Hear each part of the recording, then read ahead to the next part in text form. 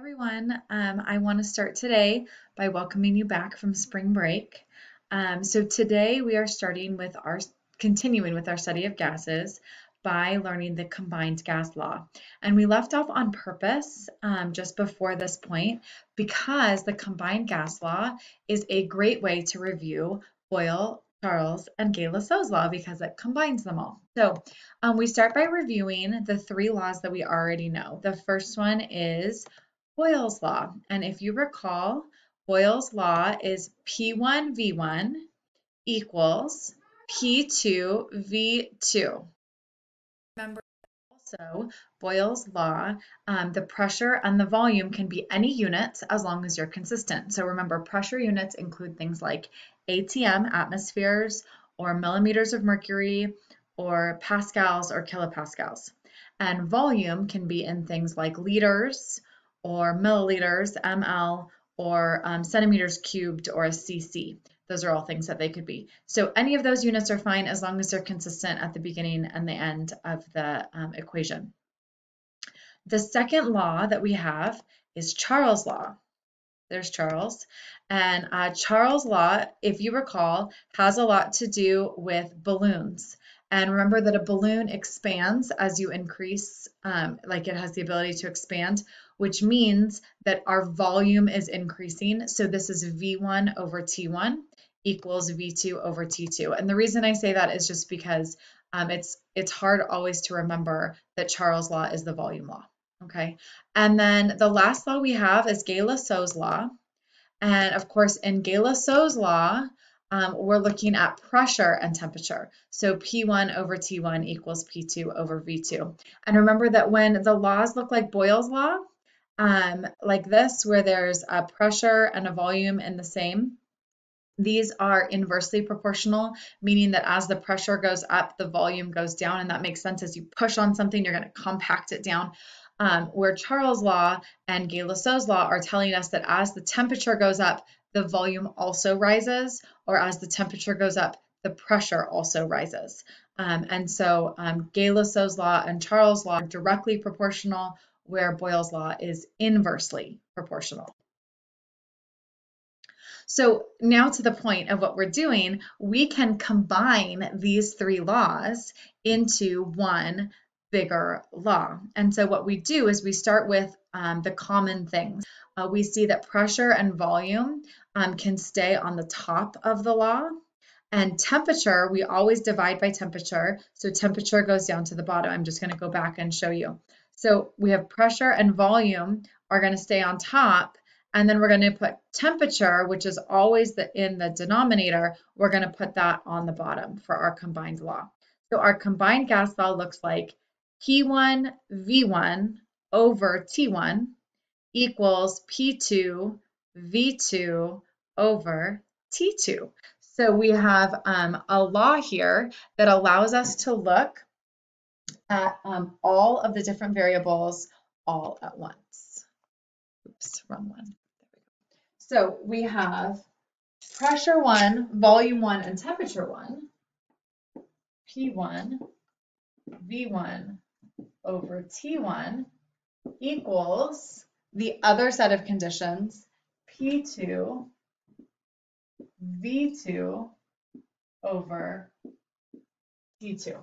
And so as a reminder, our units for pressure can be ATM, mmHg, or kPa. Those are all perfectly acceptable pressure units. For volume, we're going to be in liters or milliliters. And for temperature, remember temperature, we must be in Kelvin. So that's degrees Celsius plus 273 to get us into Kelvin. So this is just sort of looking at the unit.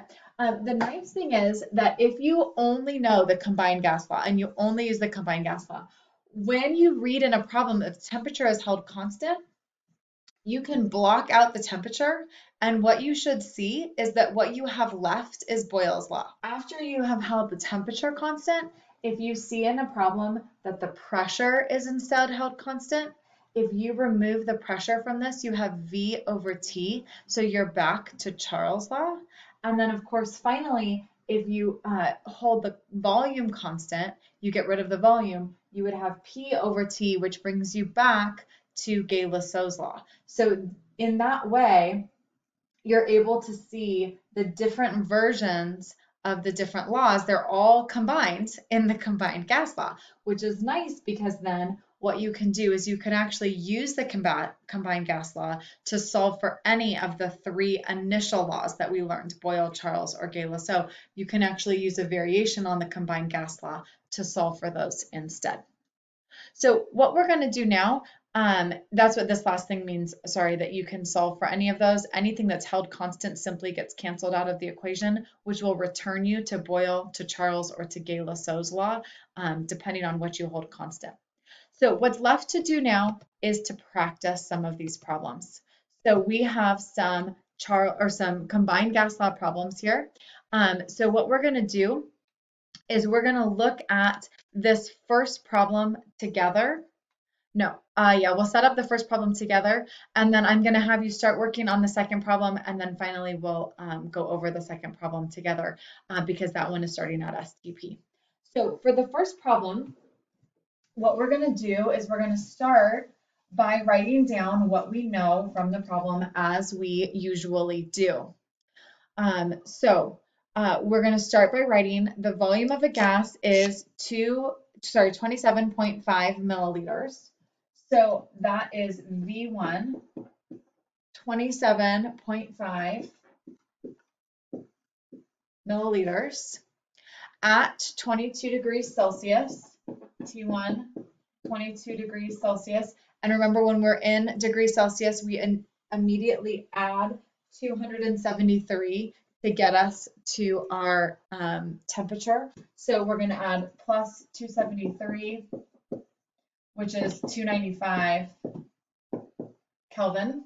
And then our pressure one is 0.974 atm. So P1 equals 0.974 atm. So that's the first part of our problem. In the second part, as we keep reading, we get what will the volume be? So now we know that we're trying to find V2. Okay, V2 is what we're trying to find in the problem at 15 degrees Celsius. So T2 equals 15 degrees Celsius. And once again, we're going to add our 273 to that. So that's 288. 273, right? 5/8, yeah. 288 Kelvin.